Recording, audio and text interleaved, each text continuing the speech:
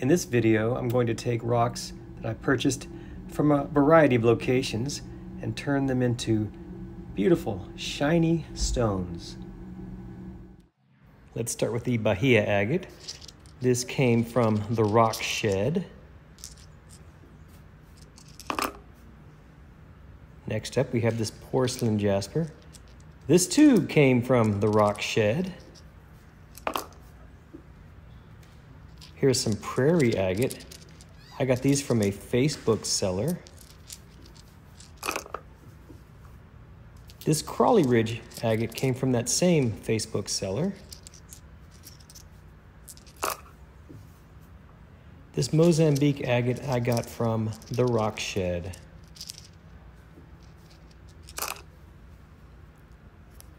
Here's a piece of island agate that came from Highland Park Lapidary.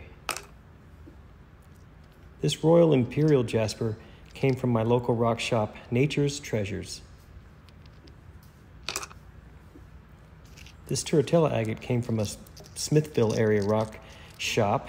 It was a piece of slabbing rough that I took a hammer to. Here's some Montana agate that came from Nature's Treasures in Austin. This blue lace agate came from Kingsley North. The Malawi agate came from Highland Park Lapidary. This blue Botswana agate came from the rock shed. Everybody's favorite crazy lace agate also came from the rock shed. Here's some desert jasper, also from the rock shed. And finally, this petrified palmwood, which came from that Smithville, Texas area rock shop. This is a little fuller than I like, but it'll be fine. It'll grind down soon enough. I'm gonna add about 6 tablespoons of the 6090 grit. Let's get some water in it. Yeah, that ought to do it. All right, let's get it buttoned up and we'll get it on the tumbler. I'll let this run for, a week, 10 days, and then I'll check it and follow up with this video. These agates have been tumbling in the coarse grit for many, many months, and quite frankly, I'm ready to move on. Some of these are not going to be perfect because I'm just tired of tumbling these things. So let's look at them really quickly here. These are our Bahia agates. Here's our porcelain jasper. Here we have the prairie agates.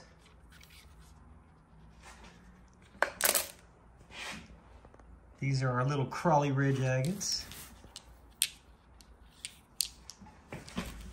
Of course, the Mozambique agates.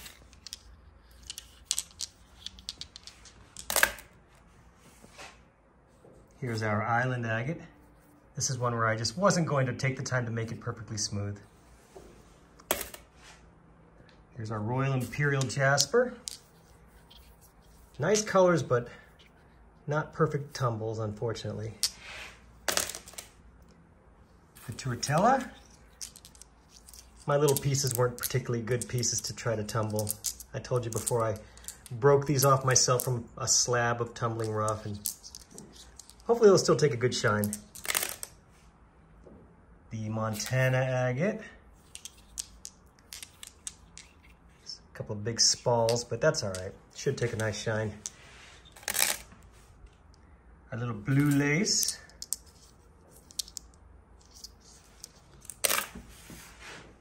The Malawi. One of these broke a little bit. The blue Botswana. Of course, everybody's favorite, crazy lace.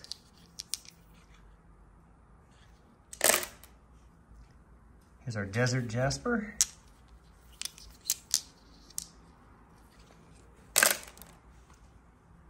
And finally, our petrified palmwood. I think you're really gonna like this when it's shined up.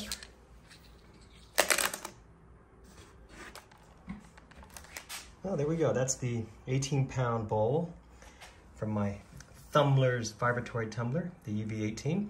I'll go ahead and get this set up, get it going, and show you the first step. For this 18-pound bowl, I use 2 tablespoons of silicon carbide 220 grit, and I let this go for 2 days. Now, I did add more stones from different batches I'm working on just to help fill the barrel.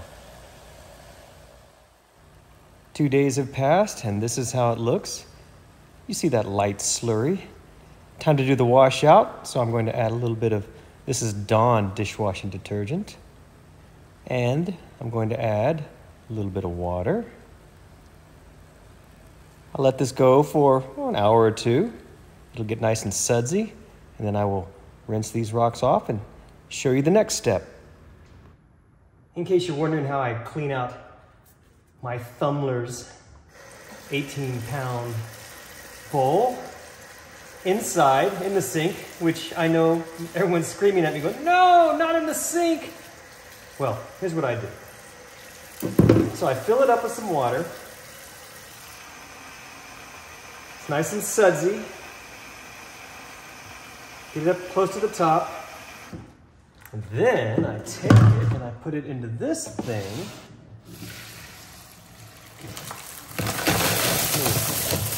Strainer system I found on Amazon. So you see there's definitely a little grit in there, a little slurry we need to get rid of. So I get a little brush out and I try to get off a majority of that, like so. This is what you don't want to go down your sink. Into the bucket. So that's pretty clean now. I can then go ahead and clean both of these up. I'll show you right now what I do with this. This strainer, I lift out the middle section here. It's kind of heavy now. And I continue to flush the rocks, making sure I stay over the little container below me there so nothing goes down the drain. Or I should say, very little goes down the drain. I know some of it escapes. There you go. So now I'll be able to rinse these off and not worry about stuff getting down the drain. This gets dumped outside. For step 2, I use 600 grit silicon carbide, 1 tablespoon, and also 1 tablespoon of borax. Get that going for 2 days, and then I repeat that same wash cycle. It has been 2 days in the 600 grit. As you can see, there's a nice little slurry going on. Let me get this cleaned up and I'll show you the next step. For my third step in the polishing process, I use 1 tablespoon of the silicon carbide 1500 grit and 1 tablespoon of borax. I get that going and let it run for 2 days. 2 days have passed with the 1500 grit. Here's how it looks. Now I'll get it cleaned out once again and move on to the last step. For the final step, I use 1 tablespoon of the aluminum oxide polish and 1 tablespoon of the borax. Just like before, I let this go for 2 days. And guess what, folks? We will be done. It has been another 2 days and we are finally done with this 8-day 4-step polishing process. So next thing I will do is a washout cycle, and I will rinse them off carefully, dry them off, and we will take a closer look and see how these turned out. Oh, there's a Bahia agate going. I think I see some jasper. Yeah, and some more agates in there. Woo, this is gonna be fun. After many, many months, these stones are finally finished. Whew. Let's take a closer look and let's see how they turned out. Starting with the Bahia agates. I have 3 of these. They turned out pretty nice. Couldn't do anything about that fracture right there. I was tired of tumbling these things, so I had to give up on my goal to make them absolutely flawless. My patience wore out. It still took a great shine. It's a good looking rock. Here's another Bahia agate. This one turned out pretty nice. I like that pattern in it. And then there's this little Bahia agate, which has that little quartz pocket. That's nice. I like that. This one is nearly flawless. A couple little dimples, but hey, what are you gonna do? It's nature. Here's a piece of the porcelain jasper. This didn't take the glossy polish that I was looking for. It's more of a satiny finish. Not bad looking, but I really prefer the mirror-like finish that I get on these agates. Here's another piece of the porcelain jasper. It's an attractive rock, just not a super high polished shine like I like. And the last piece of the porcelain jasper is this larger piece. Looks like it has some sort of metallic element in there. It's a good looking rock. I just wish it had a mirror-like finish. Next we have these prairie agates. These turned out okay. I've seen better prairie agates, but these aren't too bad.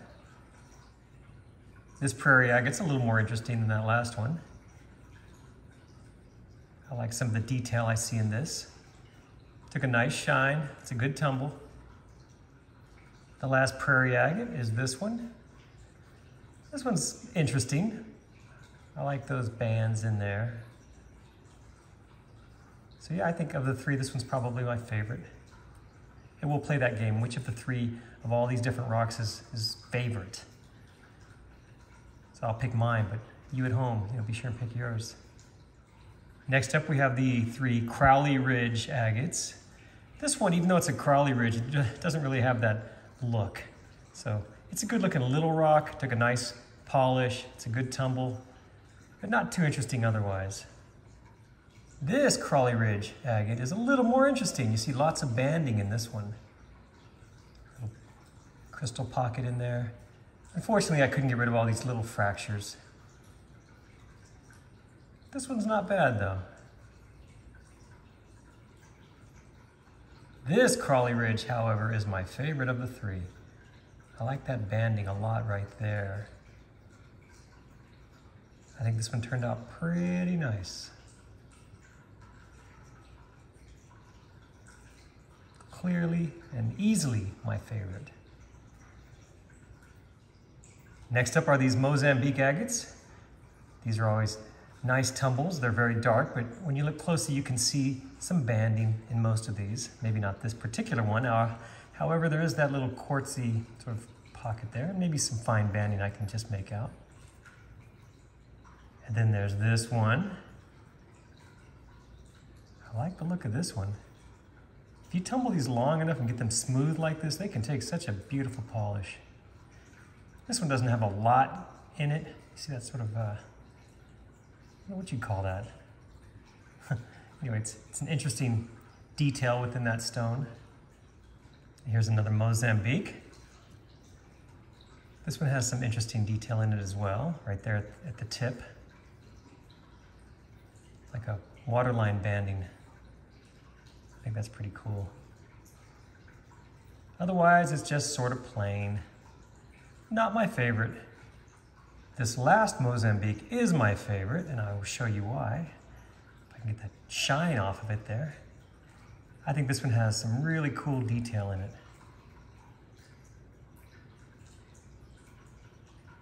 I like those little bubbles in there.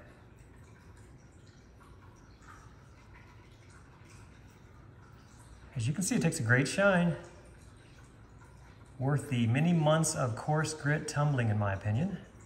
Others may disagree. I respect that. Everyone has their own opinion, how they like their shiny rocks to look. I prefer mine to look nice and smooth like this, but that takes great patience and lots of tumbling. And next up is this island agate. This one was tumbling for, I don't know, maybe 5 months. And I was just not willing to continue tumbling to try to smooth out these pockets.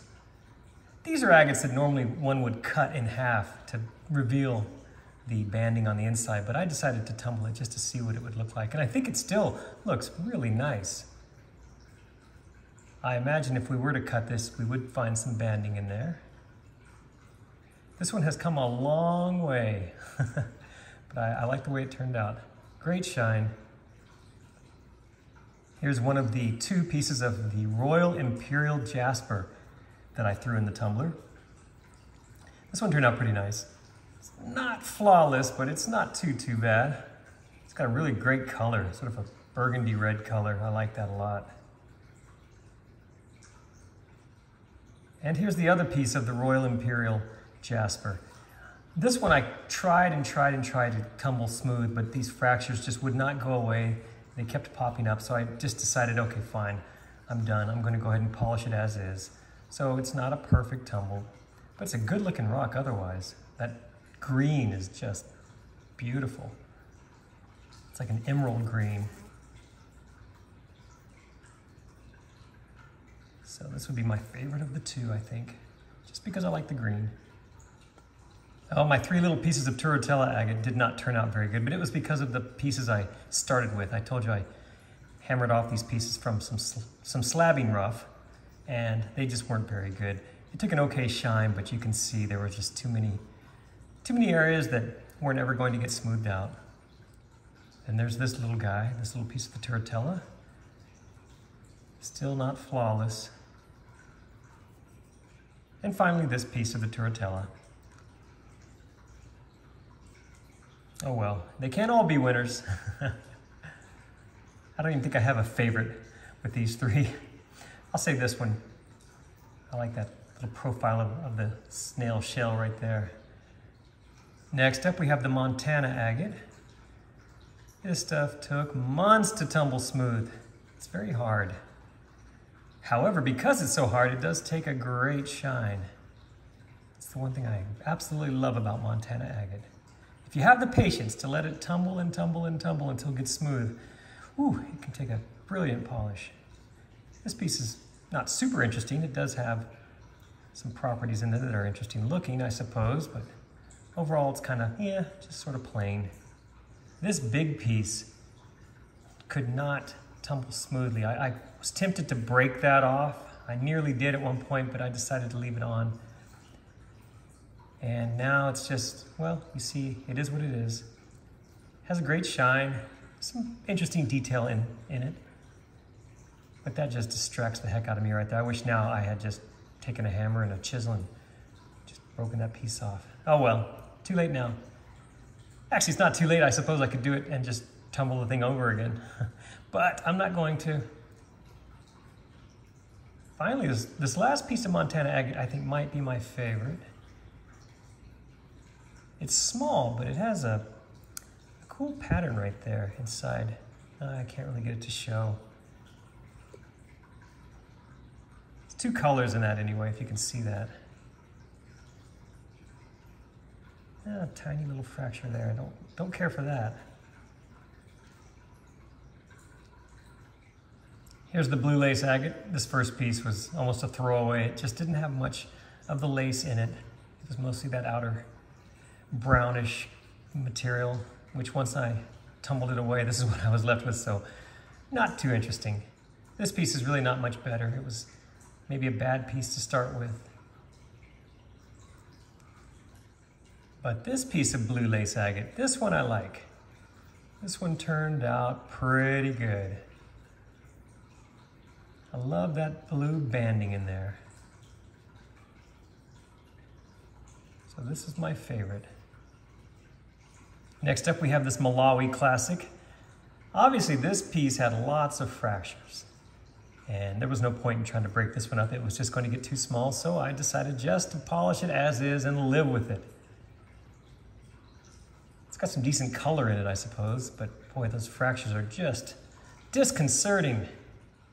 This Malawi agate broke during that tumbling process, the coarse 6090 grit over the last couple of months. This piece broke off here. It's kind of pretty, it's small. But that left us with this. which I think is pretty nice. A little fracture there I could not get out. It's got some interesting color in there.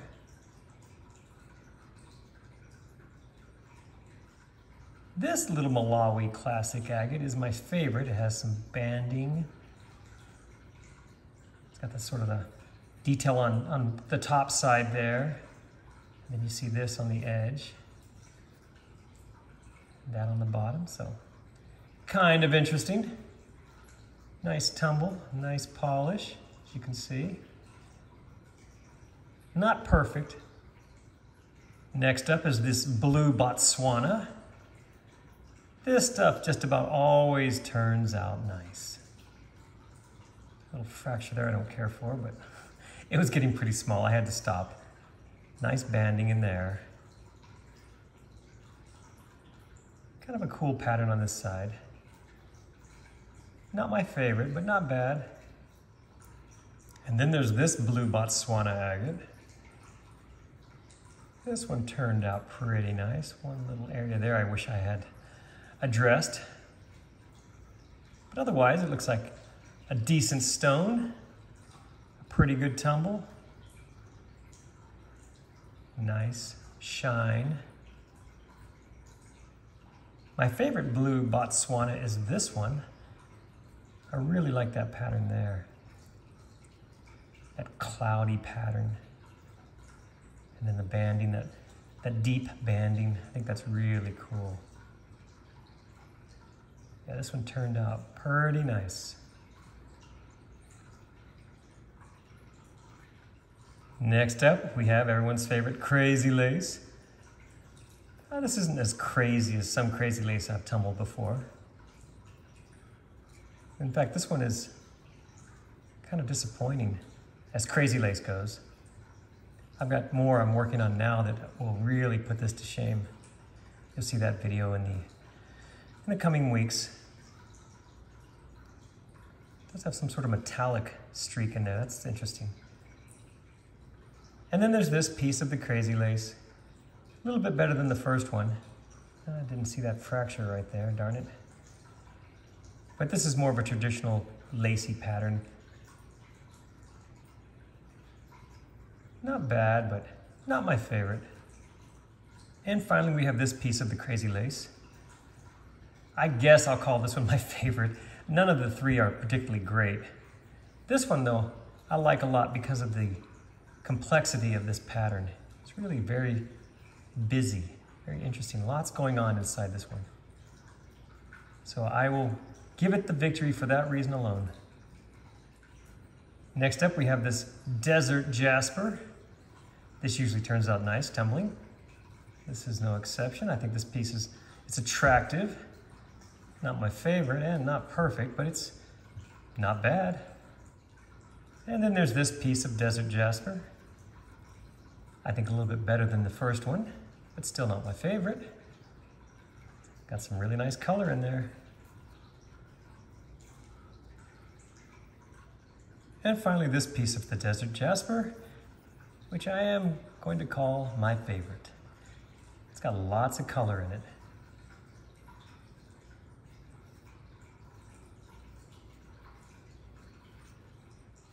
Our last rock to look at is this petrified palm wood. I love this stuff. It turns out great when you tumble and polish it. Look at these little tube-like structures in this thing. Not quite perfect there. Then we have this piece.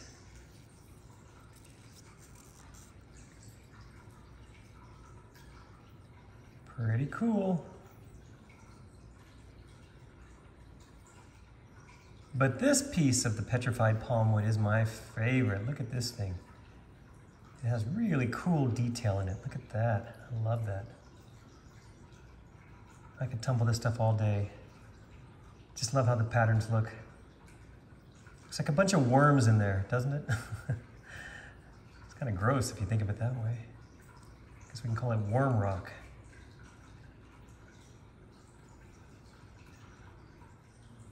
Well, there you have it. That represents, approximately 6 months of work. Some of these literally were tumbling for 6 months because it's now early September, and I believe I started this sometime in February. I'll have to double check. But these have been going a long time. Now, mind you, many of these were pulled out after just a few weeks. Just some of them took that long. And then you saw the polishing, 8 days. I think there's some good ones in here. Hope you enjoyed this. Thanks so much for watching. Be sure and check out my other videos.